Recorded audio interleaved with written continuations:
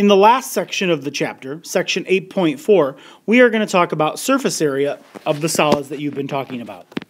So your key idea today is going to cover the formula for the surface area of a cube, a rectangular prism, and a cylinder. For a cube, the surface area is SA equals 6S squared. Since each side is a square, you take base times height, which would be S times S, since they're the same. And then since you have 6 sides on a cube, you times it by 6. A rectangular prism is going to use the formula SA equals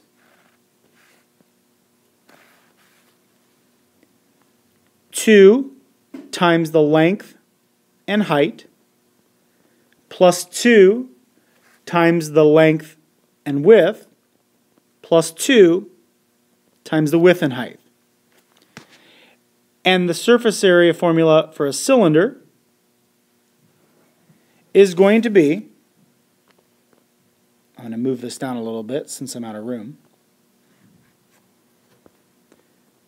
SA equals 2 pi r squared plus 2 pi RH. That's 2 times pi times radius squared plus 2 times pi times the radius times the height. So example number 1, let's draw a cube. So on this cube, I'm going to tell you that all the sides are the same, and let's make each of them 7 feet. So 7 feet, 7 feet, 7 feet. And we know they're all the same because of these little tick marks that let us know that all the sides are congruent. So number 1, surface area. Now you are not doing volume. It's very easy to think you're going to take length times width times height, or 7 times 7 times 7. Surface area, we write down the formula. For a cube, you wrote down as 6s to the third power. I'm sorry, 6s to the second power. Now the second step, plug in what we have. We know that the side, which is S, is 7. And so 7 times 7 is 49. We have to follow order of operations. So my answer will be 6 times 49, because you have 6 sides. The surface area would be 294 square feet. We're talking about area, so it's squared. 294 squared feet. On example number 2, we're going to find the surface area of a rectangular prism. Step 1, we're going to write down the formula. So we're going to write down 2 times length times height plus 2 times length times width plus 2 times width times height. Now, the first step is identifying what's the length, width, and height. So we're going to say that this is the length right here. So this is the length, this is the width, and this is the height. That's going to be easier for when we start plugging stuff in, so I know what number goes with what variable. So we're going to start.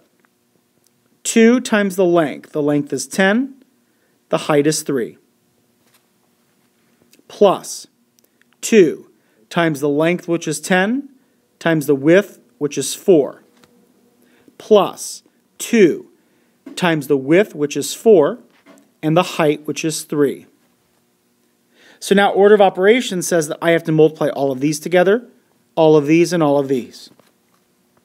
So 2 times 10 is 20, times 3 is 60, plus 2 times 10 is 20, 20 times 4 is 80, plus 2 times 4 is 8, 8 times 3 is 24. The last step is adding them all together. 60 plus 80 plus 24 gives me a surface area of 164 square centimeters. Let's do another one of these. Number 3. Step 1, we're going to write the formula. Surface area equals 2 times length times height, plus 2 times length times width, plus 2 times width times height. I'm going to label my length as 4, my width as 4, and my height is 20. Now, if you were going to find the volume, you would obviously take length times width times height. But we're trying to find surface area, so we have to use the correct formula. The surface area equals 2 times the length times the height, plus 2 times the length times the width, plus 2 times the width times the height. We now simplify this by order of operations. 2 times 4 is 8. 8 times 20 is 160. Plus 2 times 4 is 8. 8 times 4 is 32. 2 times 4 is 8. 8 times 20 is 160.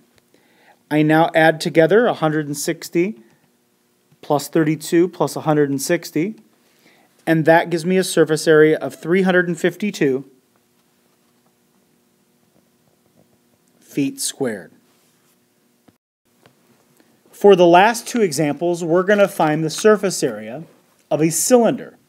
So a cylinder has the formula SA equals 2 pi r squared plus 2 pi r h. I know this looks intimidating. This looks difficult. I promise you, all you do is use order of operations, plug stuff in, and it's pretty easy. So we're going to start with surface area as 2 times pi. Pi is 3.14 times the radius squared. The radius is 5, so it's 5 squared, plus 2 times pi again, which is 3.14, times the radius times the height. Order of operations says I have to multiply all these together and all these together first. So the surface area, so you're going to start with 5 squared.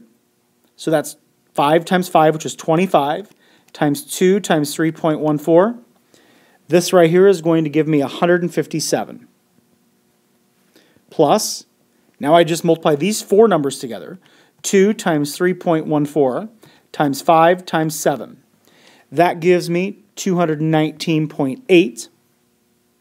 I now add 219.8 plus 157, and that gives me a surface area of 376.8 squared centimeters. In our last example, we're going to have a diameter of 9 and a height of 10. Our cylinder's on its side. So step 1, we're going to write down the formula. SA equals 2 pi r squared plus 2 pi rh. So I just start plugging everything in. 2 times pi times the radius. Now the radius is half the diameter, so we take 9 divided by 2. That gives me 4.5 squared. Plus 2 times pi times the radius times the height. So we're going to multiply all this together. 4.5 squared times 3.14 times 2. This gives me 127.17 plus, now we multiply all this together. 2 times 3.14 times 4.5 times 10. That gives me 282.6. The last step is adding them both together. 409.77, or if we rounded to the nearest tenth, 409 and 8/10 centimeters squared. Once again, it's fairly easy. All you have to do is use this formula that looks difficult, but then all we do is plug everything in and just simplify it.